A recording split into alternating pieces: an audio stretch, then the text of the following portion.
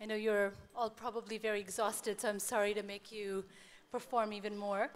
But congratulations on a really beautiful, beautiful performance. This was just fantastic.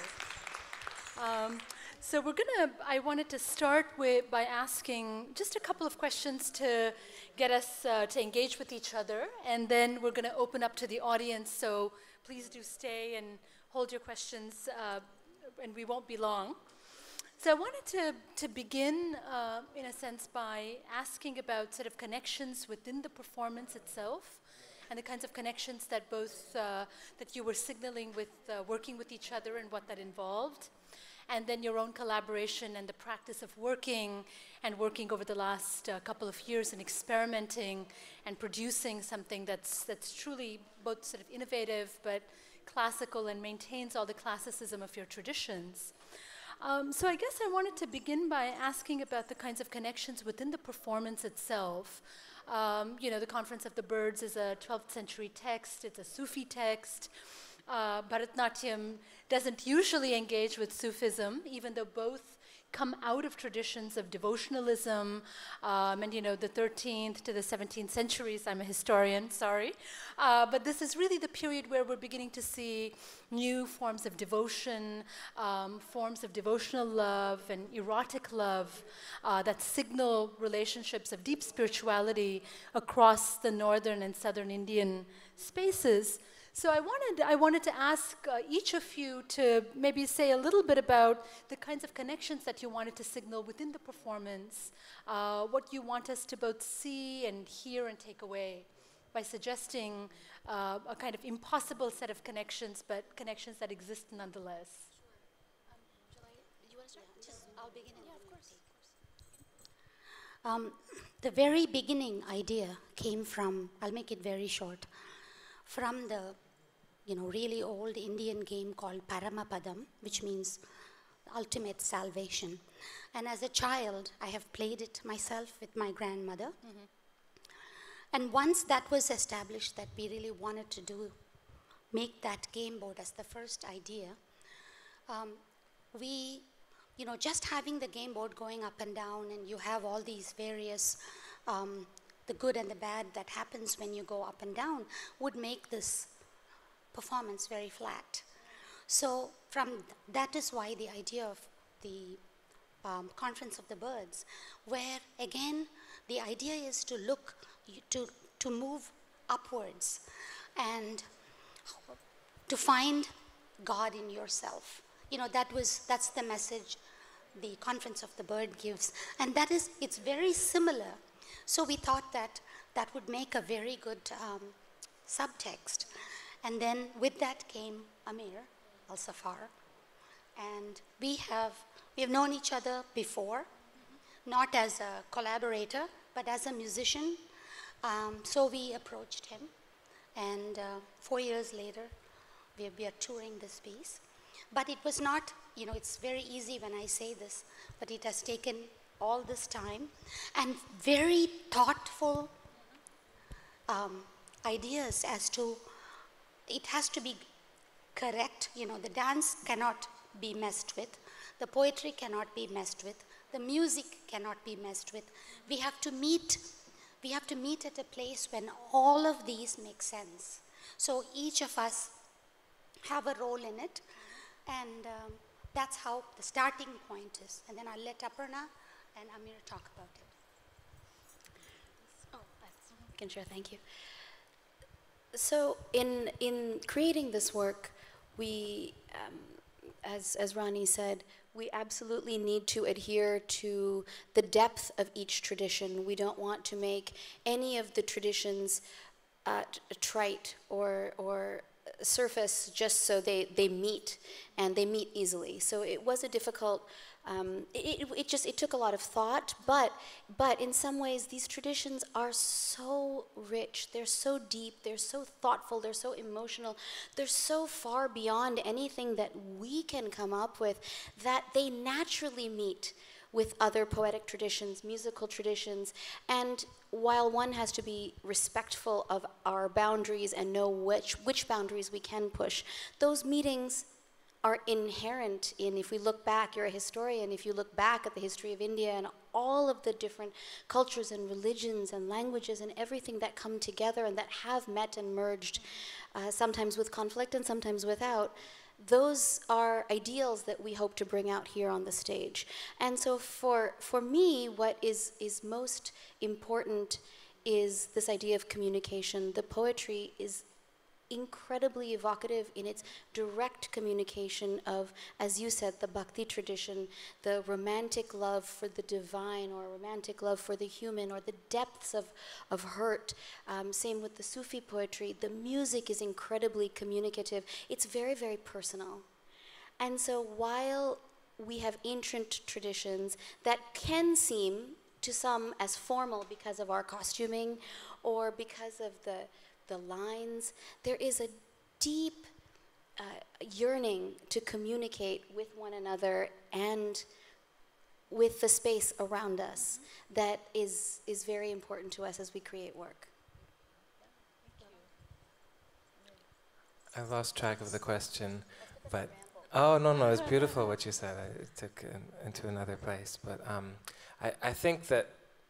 Yeah, just to reflect on what you just said, and it's all coming from a fundamental unity that whether it's the messages of different spiritual traditions or languages, musical languages, the movement and how it's reflected in sound and rhythm, finding that fundamental place of unity. And that's why I'm so glad we had the time to just to sort of stew in this work. And there have been so many iterations of this piece since 2015. We started a few months before our residency here in Abu Dhabi, which was November of 15, but we had 2 weeks here and then a week in Minneapolis and then a week in Florida. I mean, it was going on and on.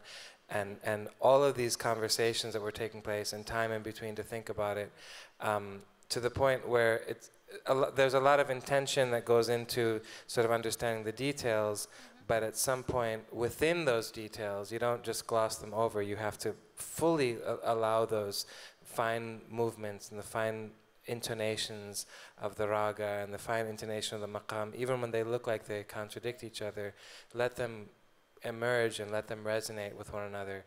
And then you find this kind of space where they're all resonating in this beautiful, elated way that even I don't expect as a composer, and I don't know how it is as from the viewpoint of both of you as dancers and choreographers, but it's just sort of, it's like uncovering something that's naturally present as opposed to trying to impose onto it. So. I mean, I guess this brings us to also the question of, both the sort of connections and the connectedness that you're really gesturing to in the performance itself, but your mode of collaboration, and you spoke to this, 2+ year period where you've been experimenting and kind of working together and learning from each other. And it would be interesting, I think, to know what you felt was really sort of difficult. There are unbridgeables, there are moments that can't be translated, that can't be commensurated, and then there are spaces where the connections absolutely flow, where the question of emotion, the bodily gestures and form. In fact, the formalism allows you, it seems to me, to both sort of experiment but do it within a very rigorous set of constraints. So that relationship between sort of constraint and freedom, both in your own practices, but what it opened up for each of you as you saw the other in and through performance would be, I think, lovely to hear about. I mean, it could be an anecdote or something that was really difficult or something where, it was an epiphanic moment, but it would be lovely to hear a little bit more about how you actually work with each other.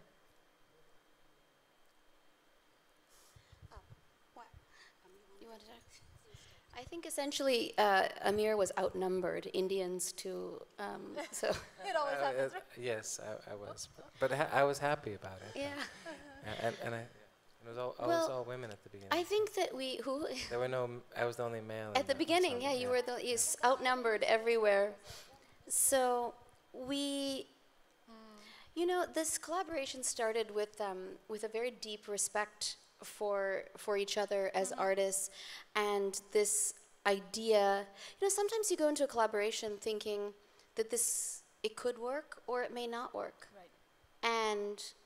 And you love an artist's work, but you think, I really have no idea what I can do with this. Yeah. I can't see us meeting.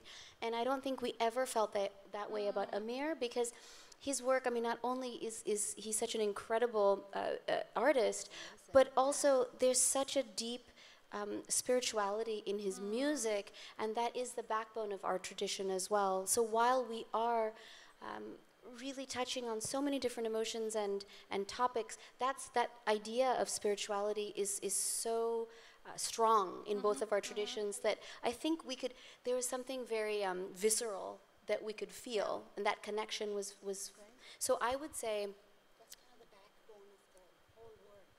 exactly. And I would say that what was challenging for us and is figuring out thematically how to make sure that we were shifting from one to the other. Can you say a little bit about that? Sure. So we have this idea of Paramapadam, or the game board, and snakes and ladders. And for us, what was most interesting about that are all the metaphors and the representations of the game and all of the different lessons and the historical meaning of the game and the reasoning. And so that was very interesting to us. But as Ranee had said earlier, we didn't want it to just be about traveling on the board. There was this idea of stopping at different events and opening up those events and exploring them, because that's what our lives are about those episodes that happen. But we also didn't want it to be 60 minutes of episodes. So how could we take it from that and have it feel like it's expanding? Yeah. And the microscope really is, it's opening up. Yeah. And then it's the shifting of the different emotional topics. So really making it more, I would say in some ways it's a very radical shift from one to the other, but in some ways also more subtle. So having it not be, this is the Conference of the Birds, and this is the game board, and this is the Shirapti Madanam, and this is this, not having that, but really having the different texts, the different influences layered in a way that is not as obvious. Well, Amir, sort of, the voice and the hail, where, there are, I think, 3 distinct moments where you sort of come in and sing, speak song, as it were. And those are such distinctive moments where, speaking of emotion, that, there's something really kind of radical that's taking place, and it's so evocative and so rich. So it's overuse those moments. It was easy to say, oh, we love it so much. Can you sing again? Or can you sing again? We had to be very careful about where we placed those. Yeah. It can't be heavy just with total South Indian music and poetry, or just Amir's music. So that balance was important. And also, when we started, I also found out that there is a Sufi board and there is a Buddhist board. So that was interesting that we were not just, and this came after we had the idea to do the Conference of the Birds, but I had no idea there is a Sufi board, and I found it on Facebook. And then I went to Cambridge to see the board. And it just made sense, even the hundreds of years ago, that there has been that borrowing of tradition, the Hindu board, the Sufi board, the Buddhist board, that already existed. And now we are taking a different take on it. So because you don't want to do anything that is disrespectful, we had to pay so much attention on what were we stepping on, what were we not stepping on. Lot of things, thoughtfulness happened while creating the music. Even today, if the image, as they're changing and moving, if one of them doesn't move in the right time, we wouldn't step on it. We're watching constantly to make sure that we're in the right places. So it's that's something we're not used to doing. We have to pay attention to. But Amir, do you want to talk about that? Yeah, and two challenges. One was musically, how to merge the languages of raga and maqam, because they have a lot in common, and certain modes you could say are the same, at least the same group of notes, but then in practice, the way that they're treated, it can be completely different. Like, for instance, the last there's an improvisation that Arun and I do just before the last entrance of the dancers, and it's the same pitch set in both. It's the same 7-note scale, but his phrasing has there's a very particular way of treating those and emphasizing certain pitches that at first glance are completely different from how that maqam would be used in Arab or Turkish or I don't think it exists in Persian music as far as I know, but that it would have a different bent. But then digging in a little bit deeper, you start to understand, okay, that note, okay, it's emphasized in this way, but it's actually pulling from another. And I mean, not to get too into the details, but you start to find at a certain point that in fact it is saying the same thing, just in a slightly different way or slightly different nuance. And then finding where that point, and this was an interesting moment because I purposely chose that we would improvise in a sort of collective manner as opposed to you play a phrase, I play a phrase, or I accompany you, or I follow you. I specifically don't want us to try to follow each other, but sort of move in parallel, and that's also what Preeti and I are doing at the end with the two voices.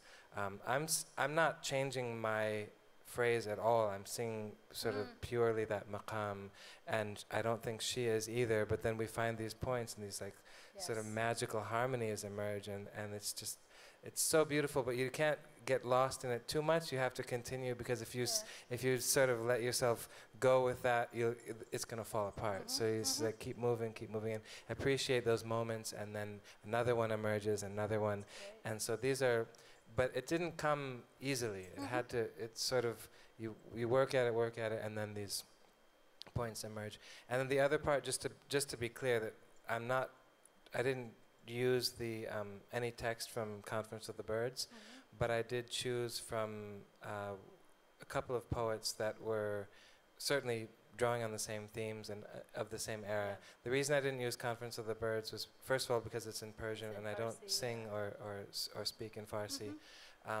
And there are Arabic translations, but it didn't feel right to do that. And secondly, because I was reacting to the texts that Aparna and Ranee had sent me that they were using, and finding sort of the counterparts or the similar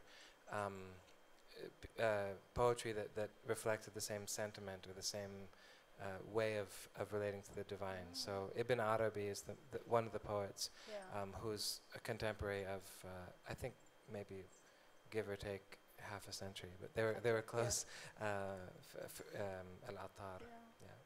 No, and I think we're going to open up, I think, to the audience, but just to note, when one is kind of engaged in being with you, as it were, in the performance, I think sort of the deep classicism and the discipline of the training, and you kept talking about the fact that, it's about respecting the form, it's about respecting the tradition. So what one really sees is that, you're able to both respect the depth of that tradition and respect it and what it calls from and asks of you, even as, you're working with each other. And I think that's really quite exquisite and very, very rare. It's not the kind of, the loose sense of, doing, working, having a kind of fusion performance or working across traditions, but it's really going very deep into the tradition and respecting the classicism of that form, and then allowing, I think, far, far deeper traditions and connections to emerge. So congratulations, but I'm going to open this up. You said it so well. Well, thank you. You did. Thank you. Can I add just one thing? Sure. Just that when we're dealing with these very rigorous traditions, for us, the definition of contemporizing or changing is very different in that it can be radical to us, but the shift may be imperceptible to some, but it's a huge shift. So we feel that we are pushing and pushing and pushing, and that means something different for every form. And for us, we are constantly pushing, and you're still seeing the classicism and the rigor and all of that, but there is that constantly. It's just when you're dealing with something that began 2,000 years ago and is constantly evolving, and you're evolving it even more quickly, it's still, the steps are smaller seeming, but they're huge shifts in our minds and in our bodies and our hearts. It's like we are writing our own poetry with the with Yes. with the grammar that we have received. Well, and just to sort of note also that Bharatanatyam itself gets classicized in some sense in the 19th century, and it comes out of a longer tradition of both temple dance, but it's also about who is part of that tradition and then who gets kind of excluded from that tradition. And there's a very rich tradition also of non-Brahmin temple performers who play and use the nadaswaram, which is not an instrument actually that classical Bharatanatyam uses today. But when you were playing on the trumpet, I thought, my goodness, this is going back in some sense to Sadir, which is the kind of, prehistory, as it were, of Bharatanatyam. It's also a kind of non-Brahmin form. So there's all forms of sort of social exclusion that occur as Bharatanatyam gets classicized. But one of the instruments, I think, that gets left out of it is Nadaswaram. I hadn't thought of the trumpet as having that role. It was amazing to hear that. It was played during ceremonies That's in the right. temples. Yes. Because the dancers danced in the temples. That was there. Yeah, and I would say it became more codified or formalized. When it went to the stage. Exactly. We Sorry, can't hear we- you, and we we can- need to hear you. But we also need to have people from the audience engage with you. So I'm going to ask if maybe we can take a few questions at a time, and then you can elaborate if that works better. So please, maybe we'll take 3 questions Can we sit down? to start with, if people have comments or queries. We covered everything. Yeah, There's one. There's 2 questions. Oh, sorry. I don't need to. I'm going to give this to you because this is We can share. for You and I guys. can share. Yeah, that's cool.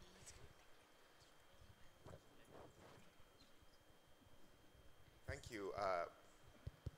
Thank you for a really extraordinary performance. It was a really, really extraordinary performance, deeply moving and quite astonishing. So I'm just quite ecstatic about what you've done here. I want to ask if you've performed in Chennai, and if you've not, what kind of response you would anticipate to this kind of production? We have performed in Chennai, if I may answer. Aparna always does solos in Chennai, almost every year. But we have taken Ragamala on tour to Chennai, and we have had very, very good response, great reviews, people asking us to come back. We have toured in Kerala, Bombay, Delhi, and other places. But I think it becomes financially difficult to take a big company, because in India, they have to pay taxes if they hire American performers. So the big theaters, because you need a lot of technical support for this. And to perform in that theater, it's too expensive for them. Other than that, people love our work. What do you think of this piece? This piece, I'm sure people would love it. It'll be very much welcomed because it respects everything. It's not, we didn't say, okay, let's, as you mentioned, let's just experiment. So people can't really find fault in it, whether it's technically or, in historically or mythologically, everything is correct. And no matter what question you ask about the construction of the piece, we can talk about it. There was another question. I think this gentleman had a question. Yes. She had a question. He had a question. She had okay. Thank you. First of all, I want to commend every single one of you on an incredible performance. It was beautiful, and I have something to say to this amazing gentleman over here. I think my favorite. No, it's you. Yeah. I think my favorite thing that you did throughout that entire performance, aside from a lot of things, was using your maqam style singing to move from, I couldn't recognize the main raga, but moving from that to Hamir Kalyani in the middle. I think that was one of the most beautiful transitions I have ever heard in my life. I just want to address that. I don't have any questions. I think you guys have done a phenomenal job. But being a maqam singer, and I'm kind of trained in classical music. I know how switching between ragas in Carnatic music itself is so difficult, but using a style that's so different to do such a beautiful job in the transition, I think it was brilliant. Thank you. Yeah. Thank you.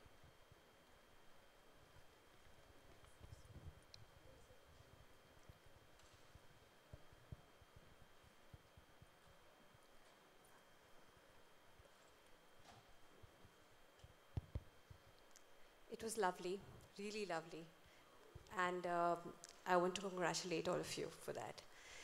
I don't have a question, just something that I noticed.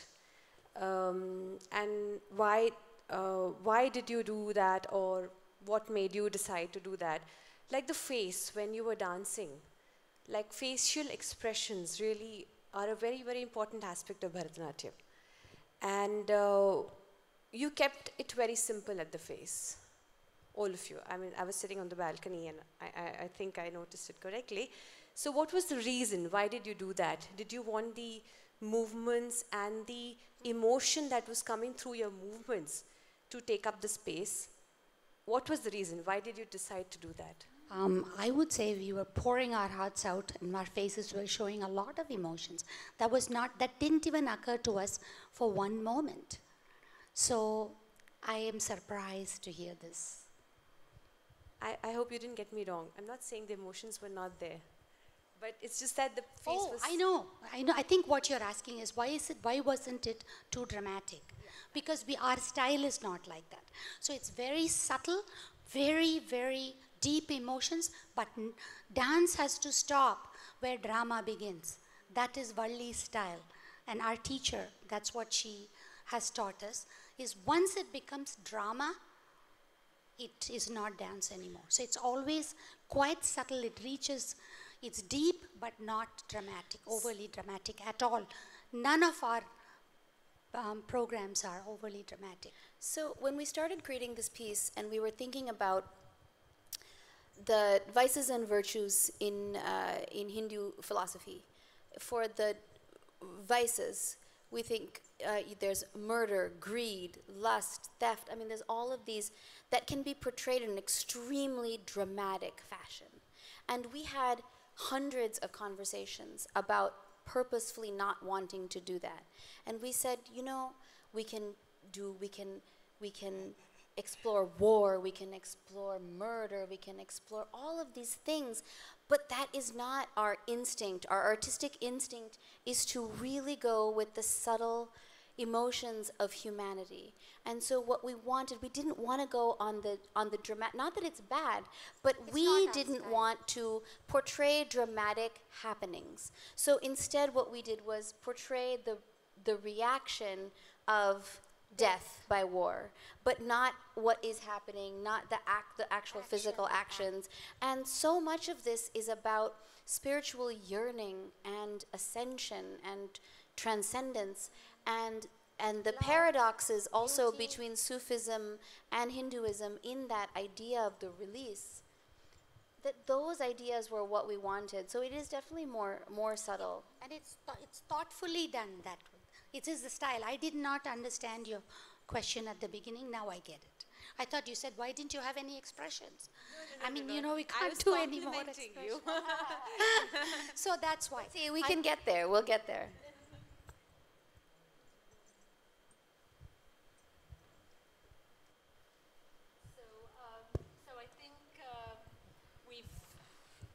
So we've probably taxed you and kept you for way too long. But this was really just phenomenal, and again, just such a treat to have this and to, you know, have a chance to see the premiere here. I feel incredibly lucky, and I think everybody in the audience felt the same. So thank you all for what you've done. Thank you really so much. Amazing. It's a pleasure to speak with you. Thank you.